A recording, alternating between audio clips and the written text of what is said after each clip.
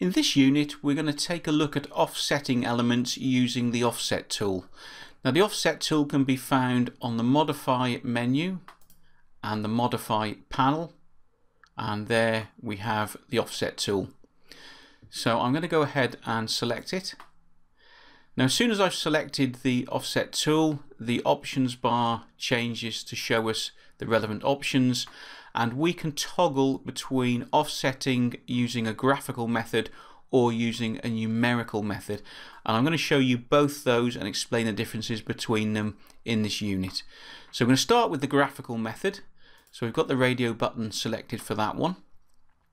So first of all I need to select the element I want to offset. In this case I'm going to start with this long wall at the top. Click to select the wall. I now need to click the start point of my offset, and then I will click an end point. So almost like a displacement, exactly the same principle as we saw with the move and copy tools. So I'm going to choose a start point on the wall and move a set distance. Now this is why this is called the graphical method, because it's graphical in so much as we can see where we're going to offset. We can do it by eye. We can also type a distance in that temporary dimension there. So if we know the exact distance, we can type it in, or we can just do it by eye. So as I move the cursor up or down, I get to see where that offset is going to be created, and another click will create the offset.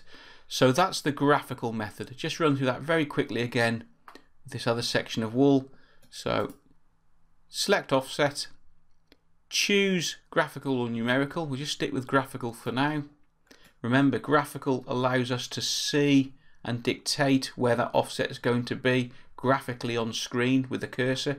So select the element you want to offset, click a start point, and then click an end point to actually create the offset element.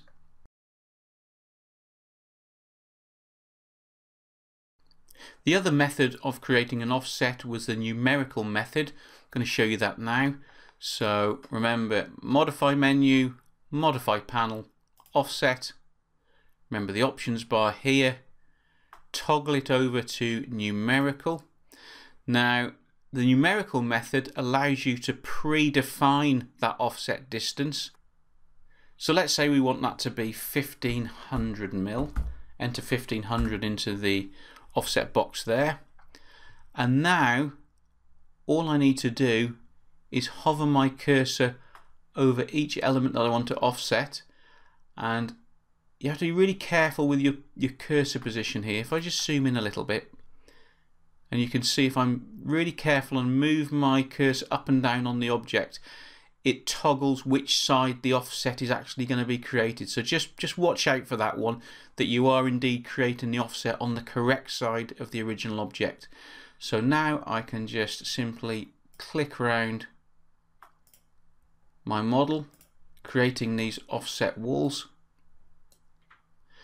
So in my experience, the numerical method is far more useful, because generally I would suggest when you're offsetting elements, you know how far you want to offset them by, so you can predefine that in this box here.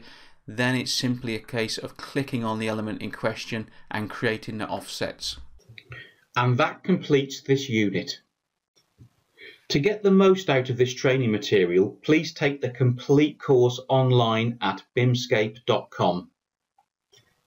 Here you will find a complete learning management system that allows you to work through the course at your own pace.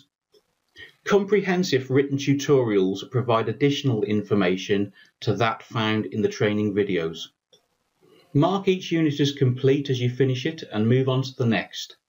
At any point you can return to any of the units you have previously completed to go over the material again. If you'd like to take this course online, please visit www.bimscape.com/Revit for details.